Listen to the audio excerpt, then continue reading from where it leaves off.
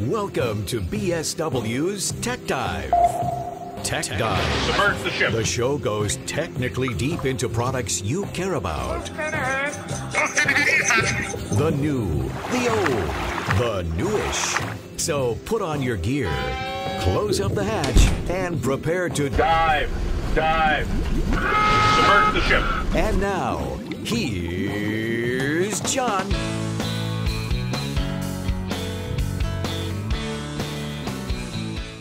Thank you, and welcome to another edition of Tech Dive. I am John Lynch, Director of Business Development for BSW, Broadcast Supply Worldwide, and you can find us on the web at bswusa.com. We're talking consoles today. Specifically, we're talking Wheatstone and AudioArts consoles on this show, and I'm going to bring in our special guest from the Wheatstone company, Jay Tyler. And Jay, the company has come out with a console called Lightning, and I got to ask you, why is this the last analog console anybody would ever buy? Because it does everything. It has every feature that somebody's asked me in the last 24 years of us designing and selling analog consoles. It's got everything, John. You mean other people than me have been making suggestions? Absolutely. So for starters, AudioArts is synonymous for quality, all right? We still, even with the Lightning, 25, 30 years after we brought AudioArts back, we use really good switches, broadcast quality faders. The boards are made here in New Bern, North Carolina, 100% manufactured here at Wheatstone. So we use thick steel. We've given you beautiful LED meters on it. It's modular, so you got input panels, you've got output panels.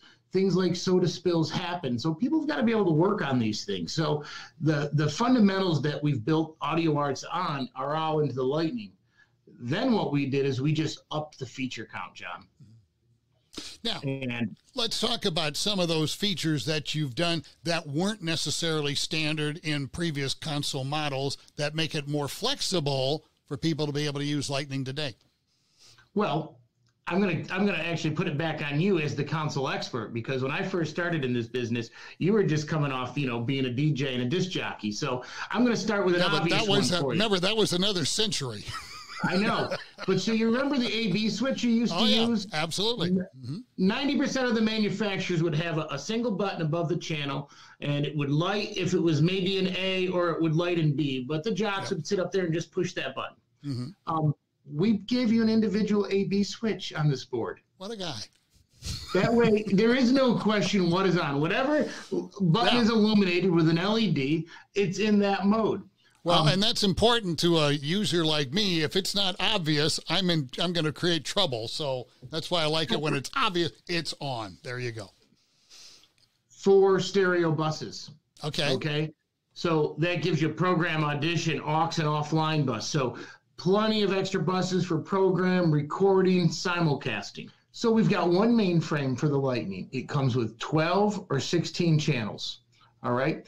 We also give you a quad mic preamp in there. So depending on, your show, you may have 4 microphones in the morning, but the rest of the afternoon, you have a single guy or gal in the studio. You can still use the B-sides of those stereo inputs as a stereo source for like Adobe Audition, Vox Pro, anything like that. One thing that these analog consoles were always difficult at doing, multiple callers.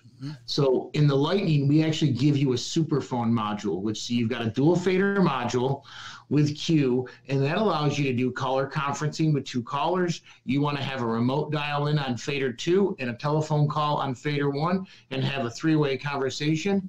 With the buses, the 4 buses, and that dual fader phone module, it gives you the ability to do that conferencing, which was pretty difficult back in the original analog days. If you didn't have a really good board op that knew how to subtract people out of mix minus, the phone module just makes it really easy, automatically creates a mix minus from what it's assigned to.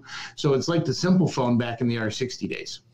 In my day, it wasn't a matter of having a good board op because I was the board op. So there you go.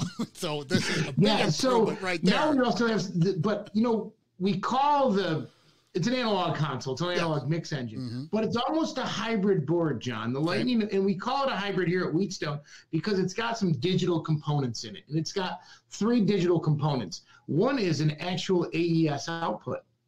So for the guys that want to drive the digital transmitters, they want to have that pure digital chain. Well, it's got an AES output on it. So you can take any of the buses, select those to an AES output, so you've got an actual AES3 output.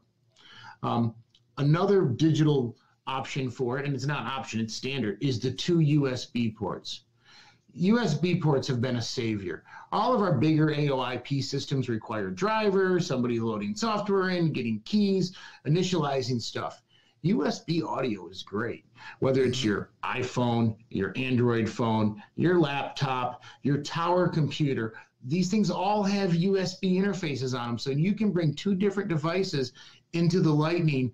Really simple, easy, no sound cards required, no drivers. It's a plug and play. It's a plug and play technology. So the USBs are great.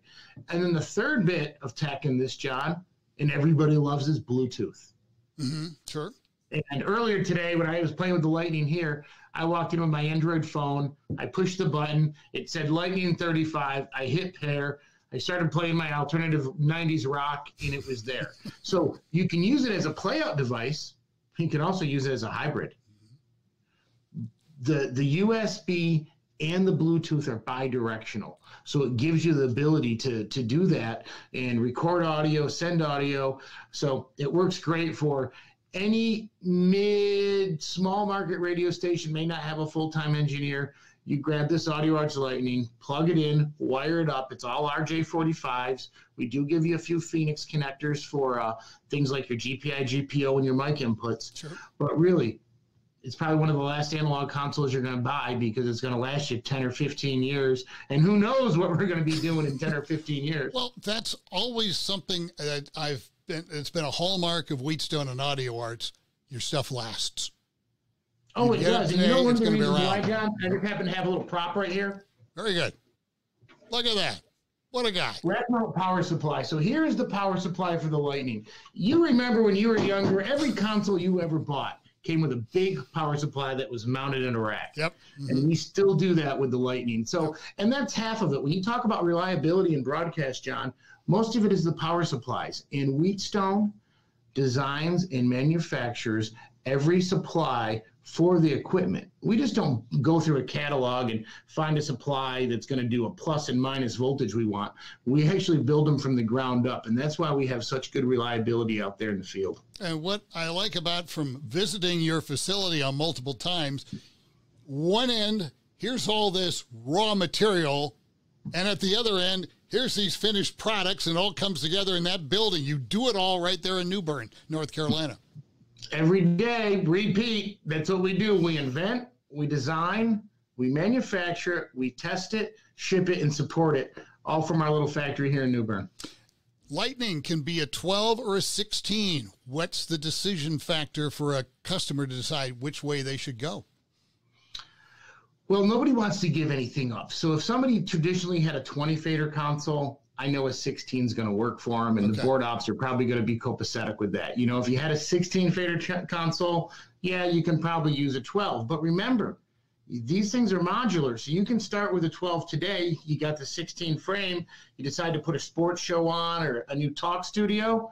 You just drop an extra panel in, and now we're back up to a 16-channel console. And that's what you get with Wheatstone, AudioArts, and BSW, Broadcast Supply Worldwide. Our topic today has been the Lightning console. That's all you need to know on the part number. Just look up Lightning on the BSW website, and you'll see some other videos there on that product. But it's, as Jay said, the last analog console you'll likely ever purchase. Jay, thanks for joining us today. Thanks for having me, John. And this has been another edition of Tech Dive. I'm John Lynch. Thanks for joining us.